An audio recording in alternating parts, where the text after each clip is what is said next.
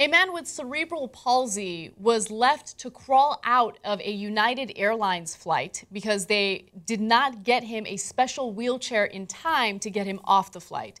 D'Arcee Neal was the person who needed to get off the flight immediately because he needed to use the restroom.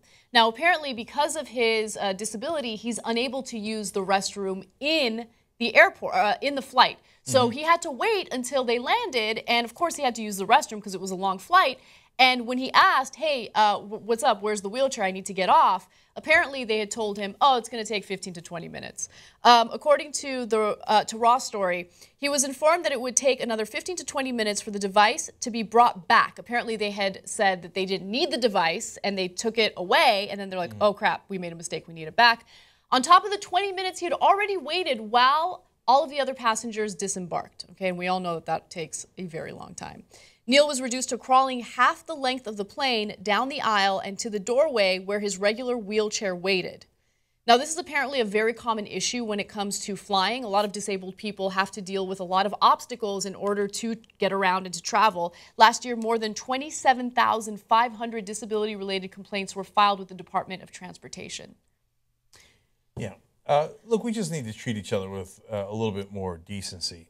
And I get it. You've got bureaucracy. And it's not like they told the guy, hey, we're never going to get you the wheelchair. And that did happen in another story we covered recently, where the woman was disabled and had to crawl out of the plane. But at the same time, understand that the guy hasn't been able to go to the restroom for a long time. He's obviously in a tough spot. Can someone step up and go, hey, you know what? Maybe it's not my job, but I'm going to go out of my way to make sure that we get that wheelchair back for you as soon as possible, right? Don't just pass it off and be like, hey, man, hey, that's procedure, man. 15 to 20 minutes. Yeah, you're going to have to wait another 15, 20 minutes, and that's the way it is. Can we care about each other? Is it? I always feel like, is it too much to ask for? And oftentimes the answer is apparently yes. Yeah, so it's already bad enough when it comes to normal everyday situations, but it's amplified whenever it comes to flying.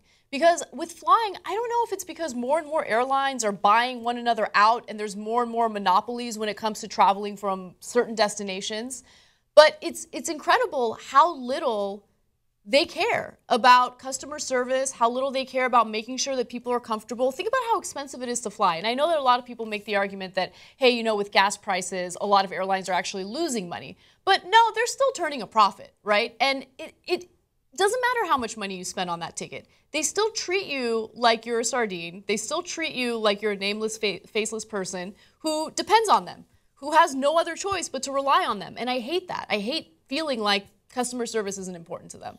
So, of course, it's not the case in all instances. And I just had a flight attendant, Andre, at Virgin America, who watches the show, is a great guy, was super, super helpful. And that's, for me, it's actually more often than not, the flight attendants are terrific. And not because they recognize me, Andre, or happen to, but they, most of the time, are very friendly. But in the instances you get flight attendants who are not, it does really get maddening. There's some that feel like, and I know they say, and we got people writing in telling us, you don't know what a pain in the ass the customers. Okay.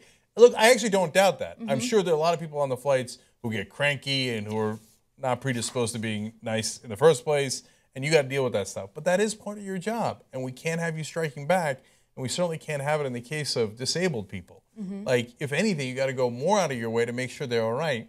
In this case, it turns out, last piece of irony, he's a disability rights activist, and he had gone to San Francisco to give a speech on accessible transit, and then this happened to him. Yeah. Now, look, United did everything they could to make things right later. They apologized. They gave him $300, a $300 refund.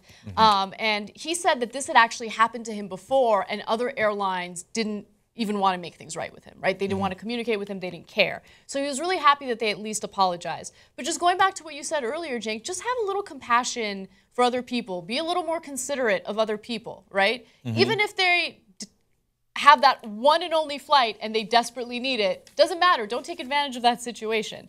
And you're right. I mean, I flew Virgin America just recently, and they're great. Like, sometimes you have really good experiences with certain airlines, but sometimes you have terrible experiences where you're like, wow, do they even care about treating me like a human being right now?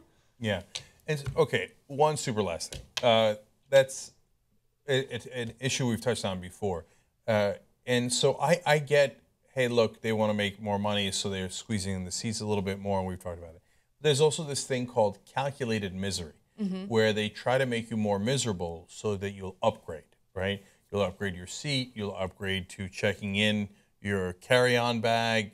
Sometimes they make those areas smaller. Yes. Just so you get frustrated, so that you got to check it in and pay $25, right, each way for the bags. And that list of calculated misery goes on and on. So that's why the airline industry gets more complaints than other industries, because they intend it. They're doing it on purpose. They're doing it on purpose so that you'll pay them more.